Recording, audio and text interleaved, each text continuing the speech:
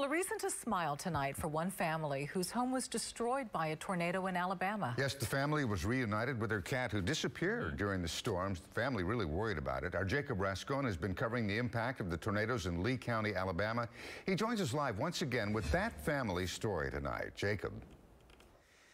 Bill and Dominique, it's been a difficult day across Lee County, and still investigators are looking for 6 people unaccounted for. Nobody really expected to have any hope or find any surprises, but this family did.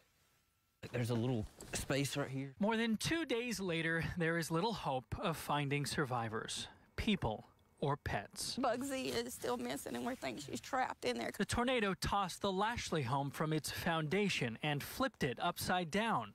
Bugsy the cat was inside. We searched the whole house by hand the first day that it happened and didn't find her. So we were thinking the worst, that she could be dead. She could be. I don't know, it's just amazing. But maybe she wasn't. Did they find her? Mama! What? We got her! Please tell me. Emily Lashley doesn't have kids. Is she okay? Bugsy is her baby. Hey, Bugsy! And very much alive. He's so good. He's got me hooked up to something. We're gonna take Bugsy. Are you okay, boo-boo? Her eyes are so big. Where was she at? Under that big wall. Right here.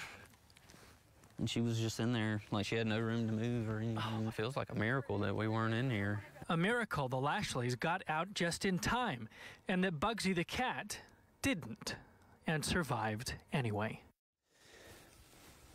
And this is what is left over from the Lashley home, as we said, tossed from its foundation beyond where you can see and flipped upside down, and Bugsy the cat was in a small corner just over there.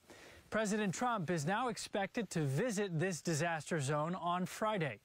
Reporting live in Lee County, Jacob Rascon, KPRC, Channel 2 News. 9 lives for sure, Jacob. Thank you. I love that y'all were rolling when that happened. Great story, Jacob.